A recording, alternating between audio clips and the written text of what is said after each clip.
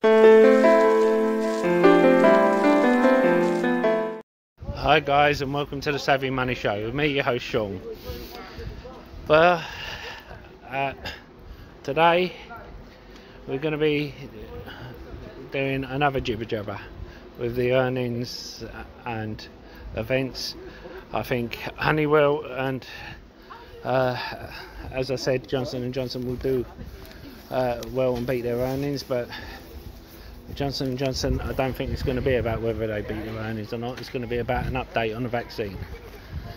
I'd like to thank you for giving up your precious time for watching this, and if you know anyone you think would benefit from this, don't hesitate to share it, and also don't hesitate to give a thumbs up or comment in the box below with what you're planning on doing. It really does help with the YouTube algorithm. Now let's get on with it. Now, I sold a portion of my Apple shares. It's run up way too high, 6% in one day, which for Apple is high. Likes of Workhorse or highly it wouldn't be, but for Apple it is. Now they're expecting 4 different iPhones. Some people are expecting a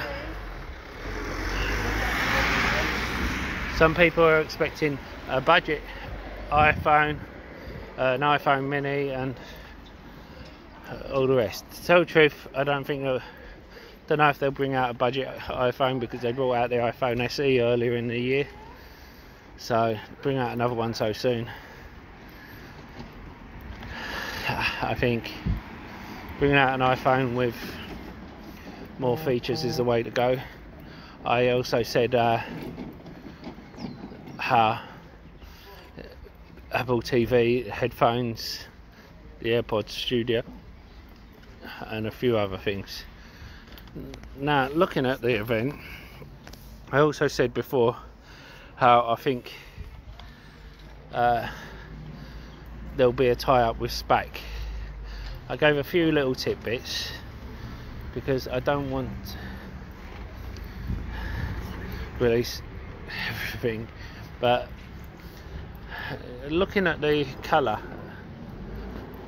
of what they've put on the event, it's almost like they're teasing people. It's the same colour as on SPAC's Fisker emblem. Now, Apple rarely touch their emblem or the colours in their emblem. Why now? I believe they're going to mention a tie-up with Fisker for their iCar. I've given the reasons why in a previous video. Please watch that. Now, I think that's also the reason why Fisker, when invited on Cramer, he said Friday. I think he has an NDA where he's not allowed to announce it before Apple, and Apple are planning to announce. So if you were thinking of getting into SPAQ, you might want to get in before the event. Now, of course, we've seen before with Tesla's Battery Day and a few other events where they've had so many run-ups and then the actual event hasn't done as well, because people were just expecting too much too soon. So I bought this batch of shares at 106, so to sell at 123, I think there's a chance that some will dip tomorrow and be able to pick some up. Of course, I could be wrong. If I'm wrong, I still have my long-term position in Apple. So I'm not out of pocket, I'll still be in profit. No one ever went broke taking a profit. And don't forget to hit that lovely like button, almost as lovely as me. Helps with the YouTube algorithm and getting the video out to more people. And don't forget to hit that subscribe button if you haven't already. Become part of the Saving Money Show family. We give each other hints and tips and updates about stocks and shares we talk about on the show. As well as that, you can ask me to look into any share you want, and I don't charge a Discord fee or ask for a Patreon. All I do ask is for you to comment in the box below and hit the like button. Even if you disagree with me, especially if you disagree with me, I like a debate. And if I do something wrong, I want you to call me on it so I can improve the channel. And why not check out the links in the description below? There's lots of others. I've used each one of them myself. I wouldn't give you links if I haven't checked them out myself. If you're looking for a free trading platform which should trade your stocks and shares, you know, you can get a free share worth up to £200 for signing up and depositing a small amount. A free trade only requires a £1 deposit. The others require £100 or dollars, depending on which one you go for. Stake has over 3,500 US stocks on their books, which is the biggest one outside of the US. Whereas Trading 212 is one of the best and easiest platforms to use. But as I said, I use all three. Anyway, on with the show. Next up is the growth stock, digital turbine. If you've seen in the last 5 days, if you held it for the last 5 days, you would have seen an increase of 8%. I think this is one that will pay for itself if you hold it the last for the next 3 years. But you will see over the next week whether or not it's going to carry on growing. I believe there is growth in this company. I could be wrong, but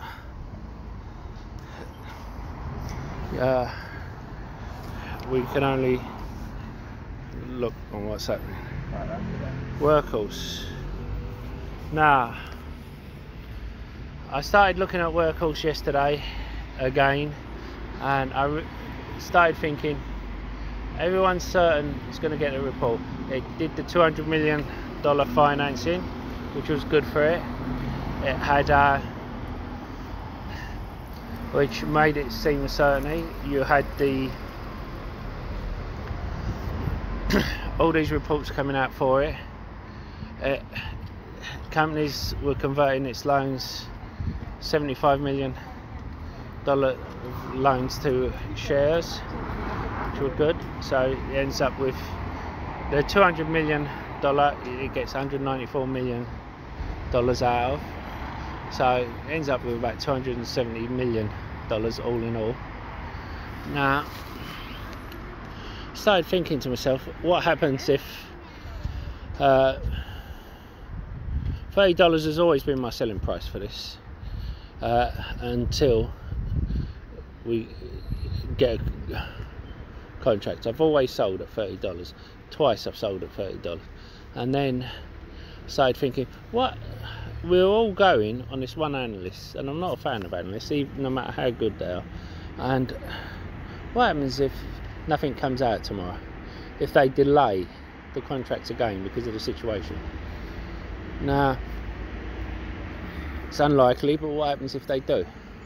So I sold, not all of them, but I was heavily invested in Workhorse, as you know, but I sold some of my shares at 30, and I'm glad I did. This is why, because it went down to 26.60 and I bought in at 26.60.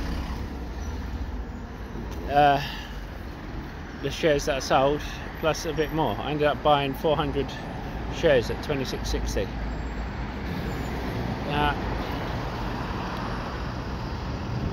I do still think they're going to get the contract. If they do, depends how much of the contract. I'm willing to wait. Now, if they get 75% of the contract or 100%, I do not think they'll get 100%, by the way. If they get 75% or more, I think it will run up. 50%, 25 to 50%, it's hard to tell. 50% it should go up, but because there is still a 25% short squeeze on it, and 25% short on it, and that could create a short squeeze. So depending on what percentage of the contract they get, I would say they get 50% of the contract, I'd put a $50 price target on. 75, 75. I'd do it like that, straight like that. And 100%, 100. Do not think they'll get 100% though. But you have to come up with your own price target, because this is an awkward one to do. I have a certain percentage of shares that I will be holding regardless. I have a certain percentage of shares that I have a $75 price target to sell, and a certain percentage that $100. Now, as I said, it all depends on how much of the contract they get, if they get it, if they get any of it, and if it gets announced. I do believe they will get some.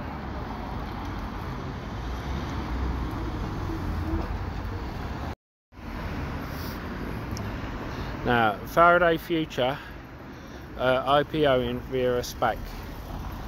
This is an Asian EV car company. It looks very cool. The back seats all come down and it has software in it and everything. Sorry about the background noise, we are outside. It is inevitable. Now, it's supposed to be going with Capital Acquisition Corporation, which is supposed to be a perfect mould for it. Now, I have checked on Trading 212. No surprise they don't have it there, but the surprise is I've checked on Interactive Brokers and I couldn't find it there. Usually they're on there before they're on anywhere else, but maybe you guys in other countries such as the US will have access to it, so you guys might be able to make money while I'm left out of it. But it's no reason why you guys have to be left out of the loop. And the next SPAC update is gaming platform Roblox and files to go public. Now, when approached, they denied anything until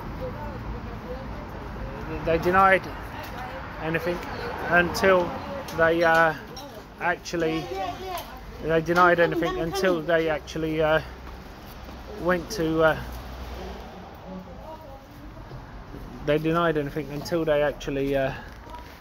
filed the preparation to IPO.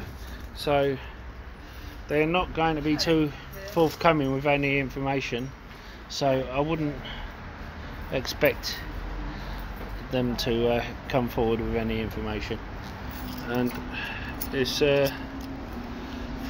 seemed to be quite secretive, but this is going to be a massive SPAC in my opinion. I wouldn't be surprised.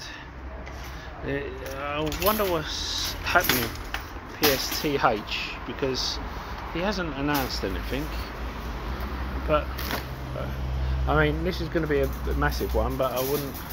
He wanted a unicorn and he didn't say anything about gaming. Anyway, let's move on.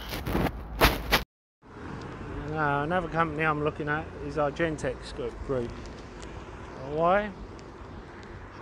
It's been on a bit of a downward trend, and as a turnaround, I think it could do okay. It's debt free, and it has a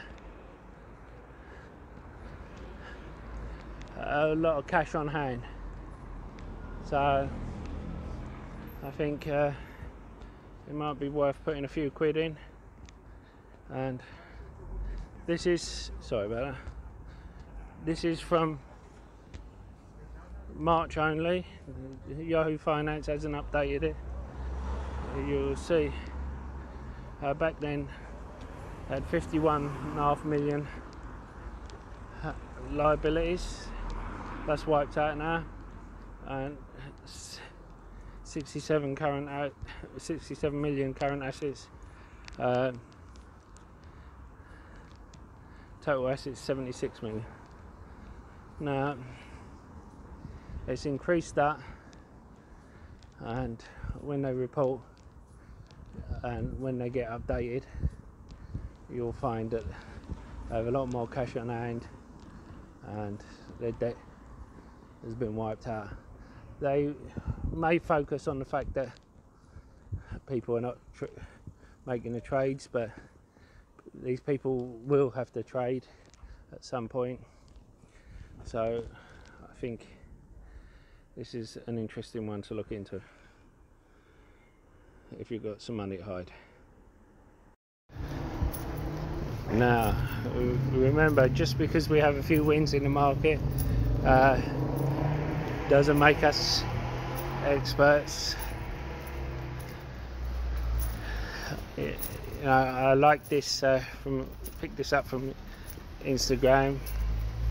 I thought it was hilarious, and when you hear the way some Robin Hooders talk about Warren Buffett, it's I think it's so true and funny. But remember not to get cocky. We are near all-time highs. Nothing wrong with investing in when it's all-time highs, because the thing is, today's all-time highs could be tomorrow's lows. But remember to be careful, because it could be the high before the drop. So make sure you're not leveraged too badly, especially with the situation at the moment.